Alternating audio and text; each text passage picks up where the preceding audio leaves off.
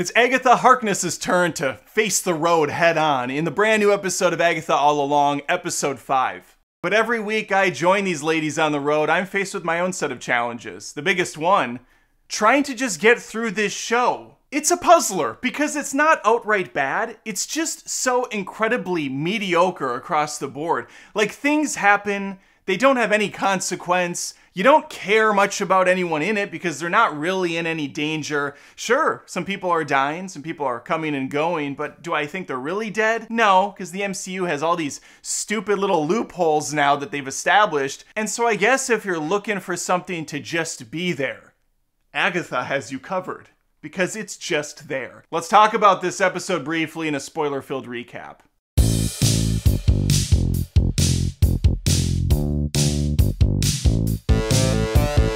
An episode or two back, these ladies had to use a summoning spell to bring a new green witch into the fold since their last one died. But since all these ladies seem to be kind of winging it at the end of the day, they did not close the door for which they opened to bring the green witch in, thereby allowing the Salem 7 to come into the fold. That's right, the Salem 7 are introduced in this episode. They are apparently the children of the witches that Agatha had killed years and years earlier, taking their power for her own. We don't actually see that in this episode. It's not even a flashback. You have to watch the previously on to get that scene, which is just mind-boggling to me that they wouldn't start this series with those events. Like, give us a good recap of what Agatha has been up to over the course of her career as a witch. Because then you show audiences how she had this incredible power once upon a time and lost it due to Wanda. Of course, if people watched WandaVision, they'll have some of that information, and they did do a scene about the Coven back then, but still, this is a different show. And also, if you're really diving into this character, it would be good if you gave us a little bit more background on her. Side note, Catherine Hahn, still absolutely out of control with her arm movements. She's always like this. Arms are always out here, like they're trying to leave her body. Her lips are pursed more than ever, like a fish with a hook stuck in its mouth. Trying to get it out, trying to get it out. Anyway, these 7 new witches have entered the fray, and they're not happy with Agatha. They want her dead, and all these other people in the Coven. All of them look the same. They have these black garbs all over, covering their faces, covering every part of them pretty much, and they're all twisted and mangled and doing weird stuff. They're not scary or really threatening because this whole thing comes off like a Nickelodeon TV show, like a shitty version of Are You Afraid of the Dark? But here they are. And here I am watching it for some reason. I guess I'm just fascinated by how far we've come in the MCU we're doing a show about a villain that briefly appeared in WandaVision, and it follows her on her misadventures on this Wizard of Oz-esque boring escapade week to week, where they go through these super lame, super easy to overcome obstacles. All right, here we are again. We have an epic chase scene to start things out. And by epic, I mean it's going to be each actress in front of a green screen pretending to be on a broomstick. It looks pretty bad. They take flight, getting off the road. They've given themselves like 2 rules once they got into this place. Number 1 was never leave the road. Number 2, I think, was don't touch anything. But they've broken both of these rules. They ripped off tree branches, they did a little spell, and now they've taken flight. They managed to lose the Salem 7, but the road's not thrilled about them trying to escape. Pulls them back down and right into the next challenge. And this one's going to be catered to Agatha.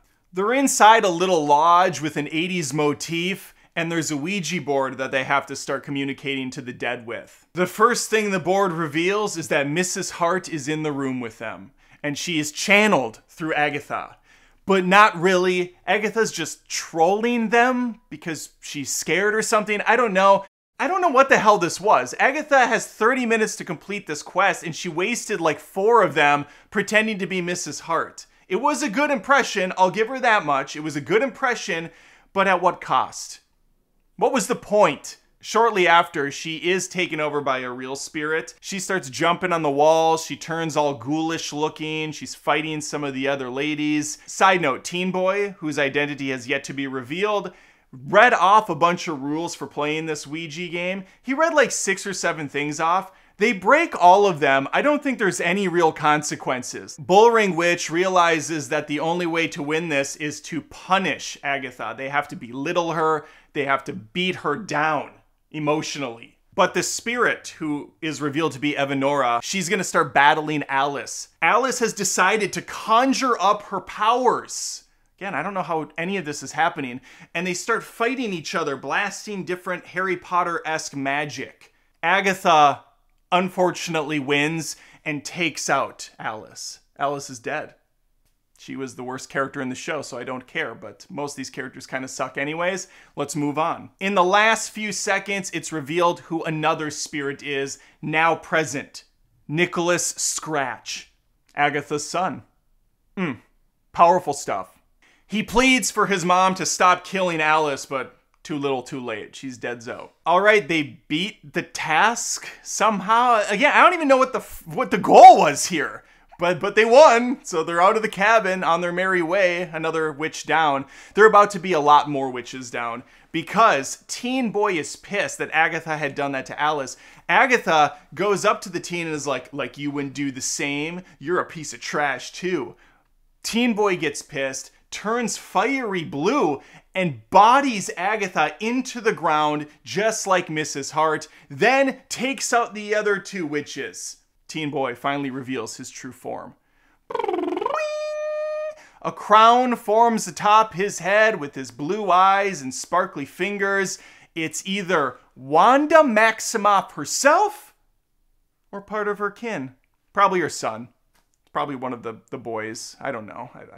But yeah, this was the big reveal. The teen is a Maximoff, I'm guessing, based on the crown and nothing else. Some bad witches were killed, and a possibly good witch, or bad, we don't know. I don't really know what's happening, is still left alive. We'll see what happens next week. Positives about the episode. I really liked the setting this time. The cabin was cool. The outfits were fun.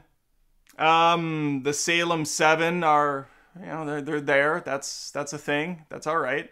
And that's about it. I don't know where this show goes from here. There's only a few episodes left, and then we can be done and on to the next incredibly mediocre Disney Plus property. We'll see what they have to offer. But there's the recap of episode 5 of Agatha All Along. A pretty harmless, useless show at the end of the day. If people are enjoying it, I want to hear about it in the comments. Are you still on this bandwagon, or have you gotten off? I don't know why I'm still here, to be honest with you. Like the video if you want, subscribe to the channel. I post tons of movie reviews, TV show playbacks when I can, and there's some interest in them. I tried The Penguin.